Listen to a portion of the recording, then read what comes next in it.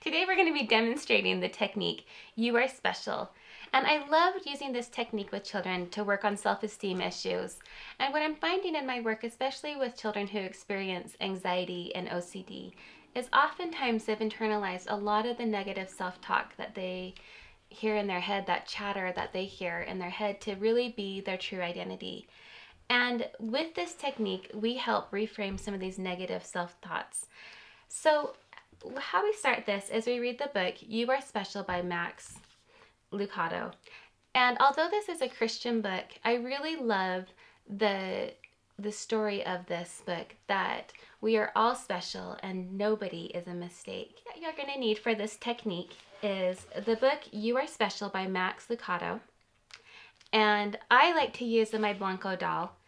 And you can also use, though, if you don't have a Blanco doll, you can use a piece of paper and just draw a gingerbread man, and then your client is going to draw their stars and dots on them. Or this is also very, very powerful in a family therapy session where the child draws their dots, but the parent draws their stars. And then we do some of the reframing on the back, and we'll show this in just a minute. The Wemmicks were small wooden people. All of the wooden people were carved by a woodworker named Eli. His workshop sat on a hill overlooking their village. Each Wemmick was different. Some had big noses, others had large eyes. Some were tall and others were short. Some wore hats, others wore coats. But all were made by the same carver, and all lived in the village. And all day, every day, the Wemmicks did the same thing. They gave each other stickers. Each Wemmick had a box of golden star stickers and a box of gray dot stickers. Up and down the streets, all over the city, people spent their days sticking stars or dots on one another.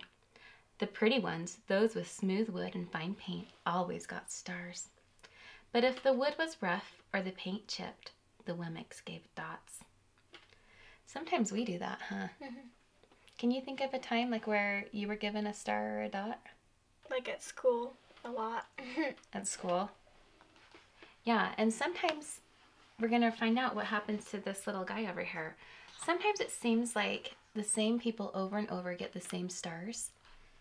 And then there's other kids who always get dots, huh? Mm-hmm. And that feels yucky inside. The talented ones got stars too.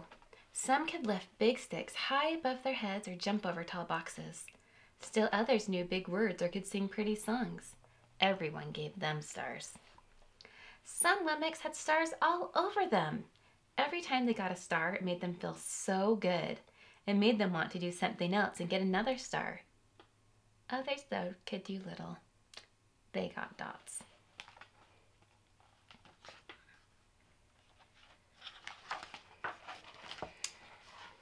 Punchinello was one of these.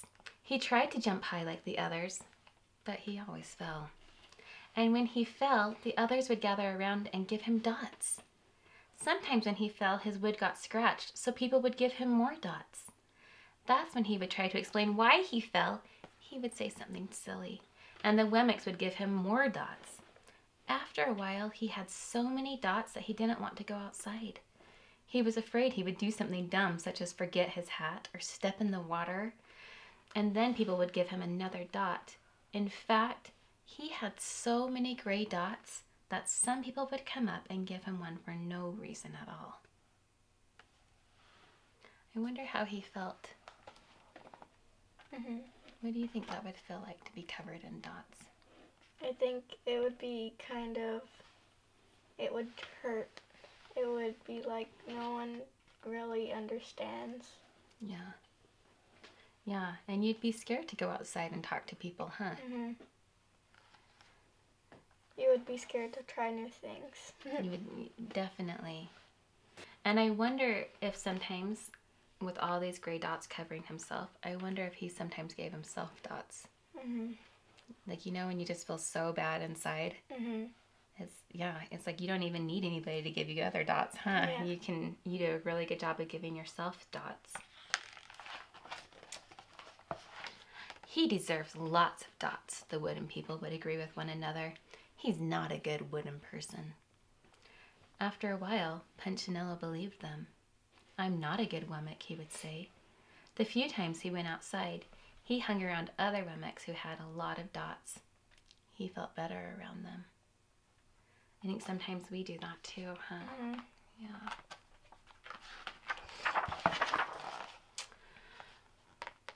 One day, he met a Wemmick who was unlike any he had ever met. She had no dots or stars. She was just wooden. Her name was Lucia. It wasn't that people didn't try to give her stickers. It's just that the stickers didn't stick. Some of the Wemmicks admired Lucia for having no dots, so they would run up and give her a star.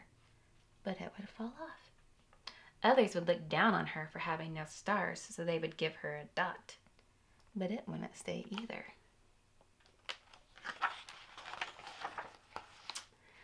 That's the way I want to be, thought Punchinello. I don't want anyone's marks. So he asked the stickerless Wemmick how she did it. It's easy, she replied. Every day I go and see Eli. Eli? Yes, Eli, the wood carver. I sit in the workshop with him. Why? Why don't you go find out for yourself? Go up the hill. He's there. And with that, the Wemmick who had no stickers turned and skipped away.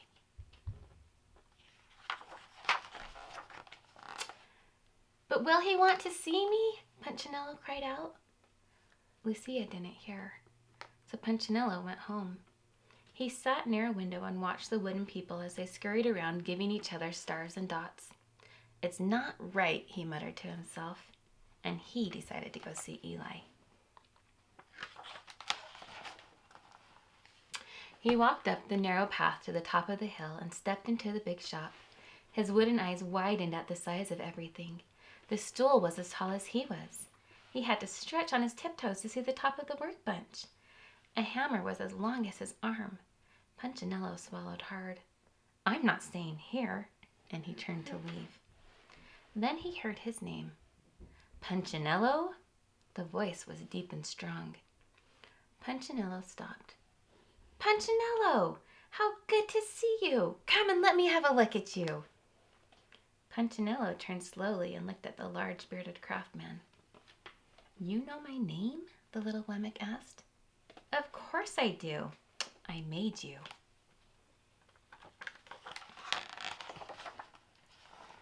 Eli stooped down and picked him up and set him on the bench. The maker spoke thoughtfully as he looked at the gray dots. Looks like you've been given some bad marks. I didn't mean to, Eli. I really tried hard. Oh, you don't have to defend yourself to me, child. I don't care what the other Wemmicks think. You don't? No, and you shouldn't either. Who are they to give stars or dots? They're Wemmicks just like you. What they think doesn't matter, Punchinello. All that matters is what I think, and I think you are pretty special.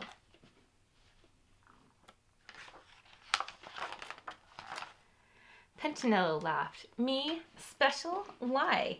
I can't walk fast. I can't jump. My paint is peeling. Why do I matter to you? Eli looked at Punchinello, put his hands on those small wooden shoulders and spoke very slowly. Because you're mine. That's why you matter to me. Punchinello had never had anyone look at him like this, much less his maker. He didn't know what to say. Look how happy he looks. I love that illustration. Eli smiled. You will, but it will take time. You've got a lot of marks. For now, just come to see me every day and let me remind you how much I care. Eli lifted Punchinello off the bench and set him on the ground. Remember, Eli said as the Wemmick walked out the door, you are special because I made you, and I don't make mistakes. Punchinello didn't stop, but in his heart he thought, I think he really means it. And when he did, a dot fell to the ground. Now, we can be like Punchinello sometimes. And we can let other people's stickers control how we feel about ourselves, right? And sometimes we can already have these stickers. We give them to ourselves. And it can feel really yucky and bad inside. Yeah. You know, and so on our doll, we've drawn a bunch of the gray dot stickers. And each of these dots are representative of either a feeling you have inside or a thought you've had that's negative about yourself or a way that you've felt about yourself. And we've covered our whole doll with all of our gray dots. So all of us have stars and dots, right? Yeah. And we're really good at remembering all of our dots. And you can see that we covered this guy in dots. You know, and some days it feels like we are covered in dots and those gray dots, and it feels yucky and heavy inside. Now I want you to think of, what would some star stickers be for you? I like to act. I like to sing and dance, and I'm funny, and I know that my mom loves me no matter what I do. Awesome. Let's give some stars on here. You can draw some stars just wherever you want. And if you don't have markers, you can also use star stickers and dot stickers.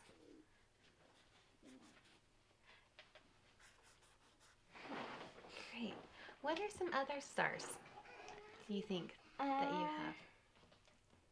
I'm funny. I matter, and I can make a difference. Awesome. I love that. Okay, let's definitely put some stars on there.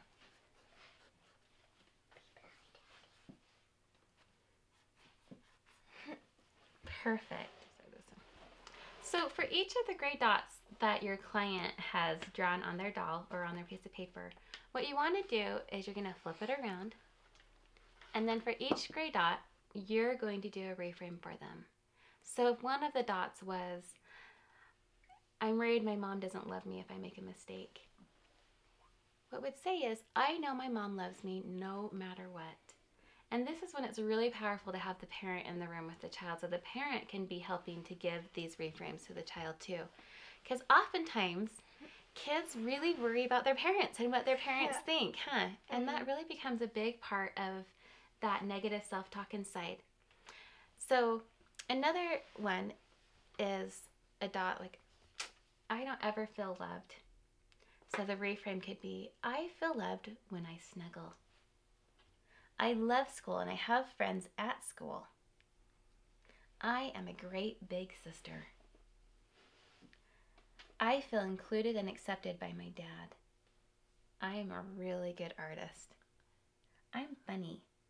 And I love this one. I matter to my family. Because sometimes those gray dots get to be so big, they feel like they cover our whole selves, and we forget that we really, really do matter. And that our parents, even though sometimes parents aren't perfect and they say things that are silly and they should not have said, they really love you no matter what. And so this can be an excellent family therapy activity to use and to really help remind the parent and child just how special the child is and how special their relationship is. So I hope you'll see us next time at our next technique.